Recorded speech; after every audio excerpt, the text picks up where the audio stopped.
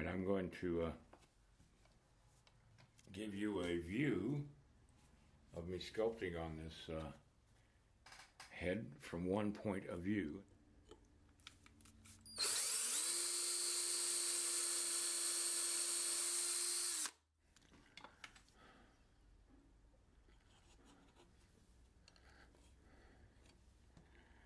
Now I've already established the size of the head that I'm going to do,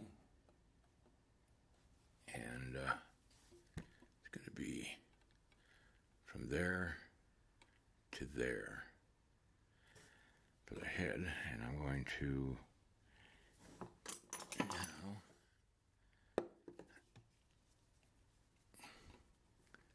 bend right there and bring it down.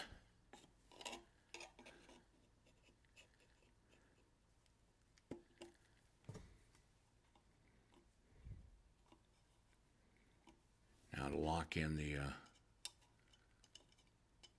armature so it doesn't move around on me. There we go.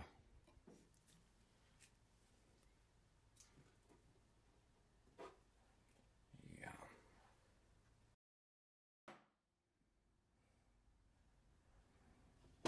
Okay. Get this down. Applying the clay to the armature.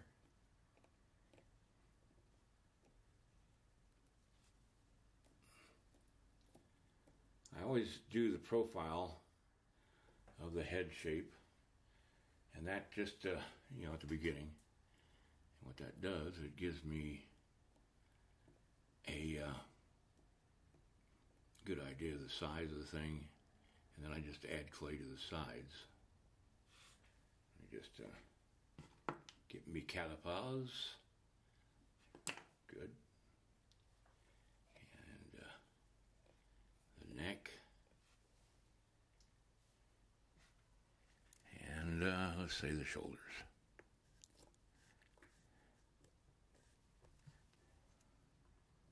There we go. Now on my one camera, all you see is a front view, which is like looking at a dish head with no form or sense. But now we'll start shaping the head.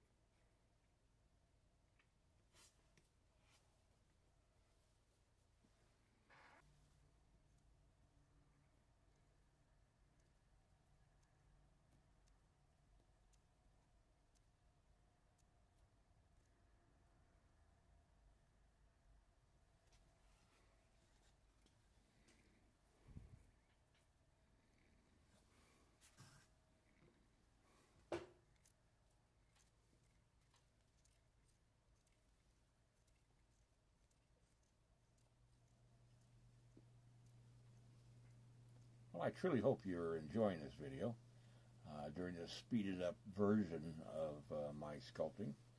If you would like to learn a little bit more about my instructional DVDs, of which I've got probably a good 50 years of experience packed into these DVDs, little tricks, little things you can do in your sculpting, please check out the link in the video description below this video.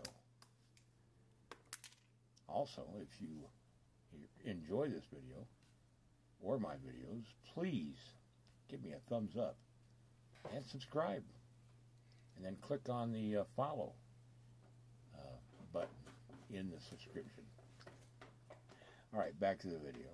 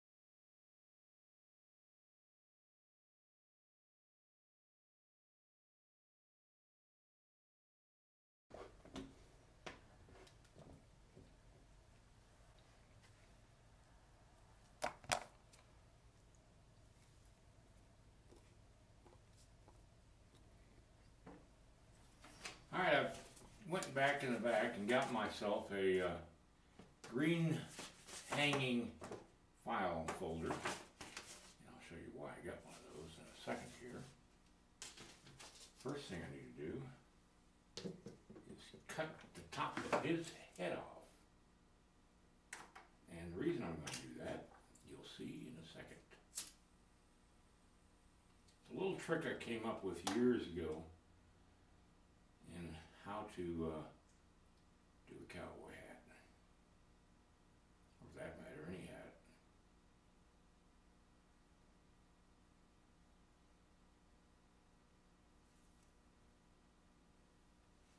Okay, I heat up the blade.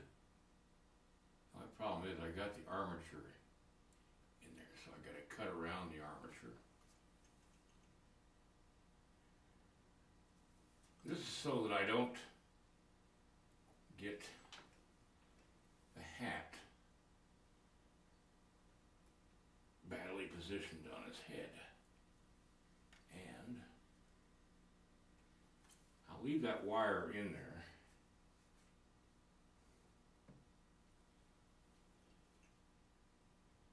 And get this reshaped to his head, so I can get an accurate reading.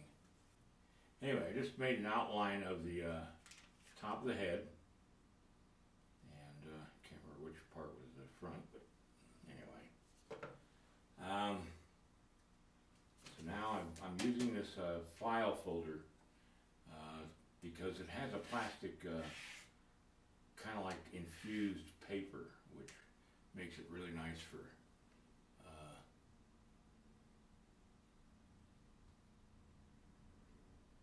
putting clay on. Alright, I'm going to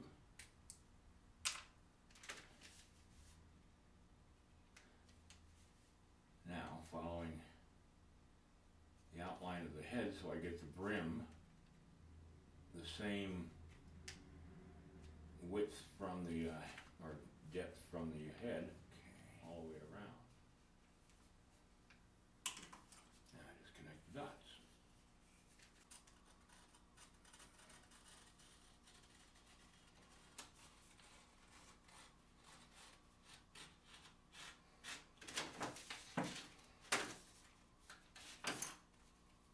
There you go.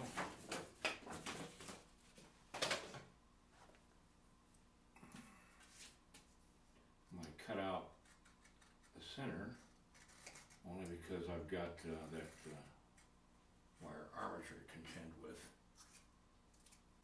Now,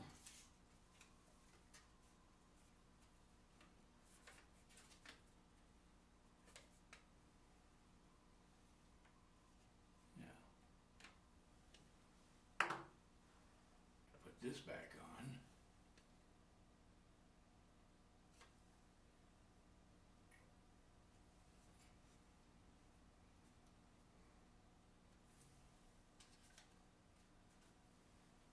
And to keep it on there, I'm going to put a couple of screws down into the head.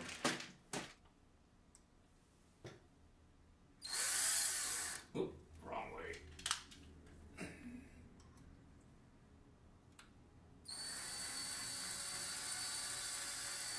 And then we just put the clay on it.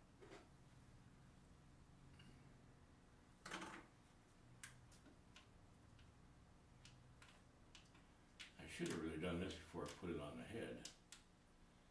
Oh well. It's been a while since I've done this.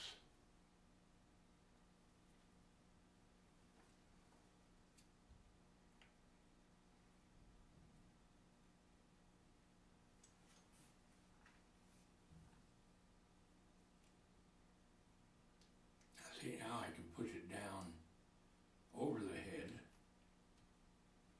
and even work the brim a little bit so that it looks like a worn out old hat. The nice thing about using the top of his head is you know right where to start the crown so that it doesn't overshoot the head and it doesn't undershoot it. You don't want a crown that cuts into to his head. I'm going to put a little clay right there just to anchor that right where I want it. Alright, we got the character of the hat established. Yeah, I'm liking it.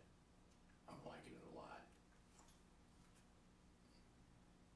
It frames in the face perfectly, and that's what you're trying to do, is build up the character of the hat to match the character of the person.